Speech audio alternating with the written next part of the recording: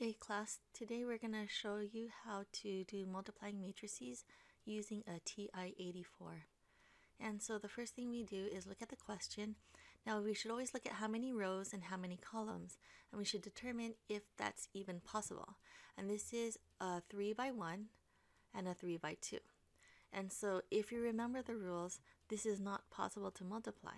But let's go ahead and pretend we don't know that. Let's try to do this with our matrix multiplication inside our calculator. So we're going to go to second matrix, and you can see I've actually already put these in, but you can go over to edit. So you scroll to the right, pick edit, and I pick the first matrix A. When you hit enter, then you see that's 3 rows by 1 column. And I went ahead and put in the data -3, 5, and 1. You would do that just by scrolling.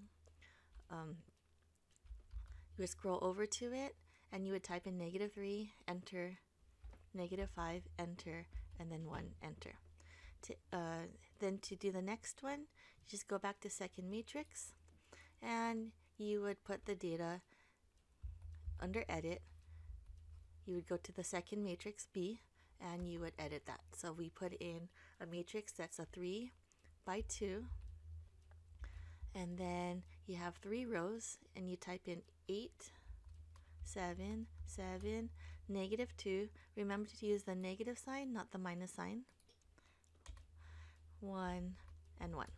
And so we have those defined. And then you do second quit to exit that.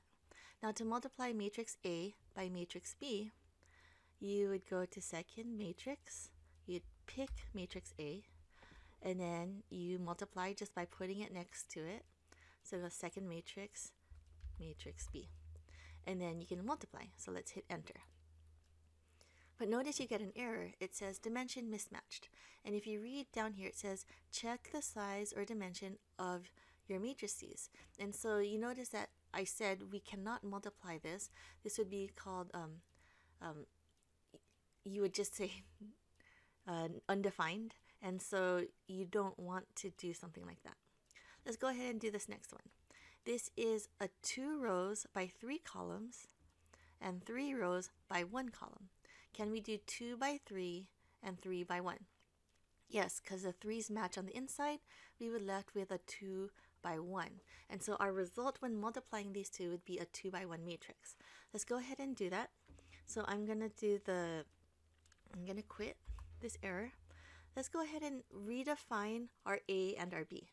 So I'm going to say second matrix A. Let's go to edit it.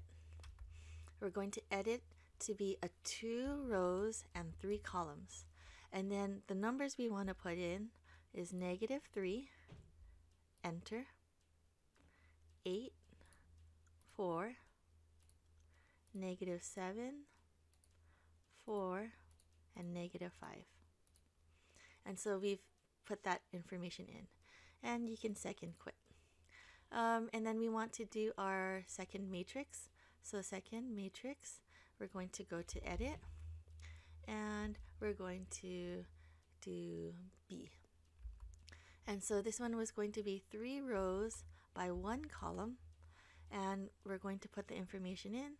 That's -1, 8, and -6. And so now we've entered that. We'll do second quit to get back to our first screen. And now we're going to multiply our first matrix by our second matrix. So once again, I'm going to say matrix A times matrix B. And now when I do this multiplication, I should get a matrix that is 2 by 1. And so you see it has 2 rows and it has 1 column, and the answer is 43, and the data inside this matrix is 43 and 69. And so it's done all the multiplication for you.